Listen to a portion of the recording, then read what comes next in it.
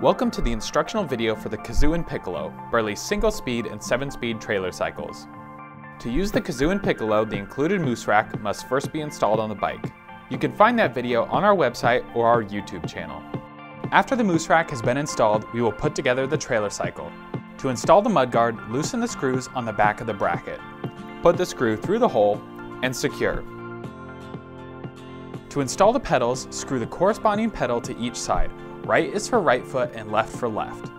Then, tighten each pedal with a wrench.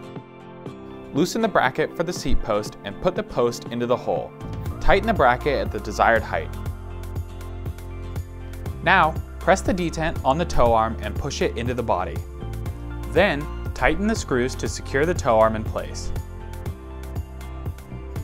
Next, we will install the handlebar onto the tow arm. Loosen the screws on the bracket and put the handlebar in place. Tighten to secure. Then, attach the trailer cycle to the moose rack on the back of the bike. Slide the lever to retract the safety pins, set the hitch on the rack, and release the lever. Then, push the knob down and tighten fully. Now you're all set to go.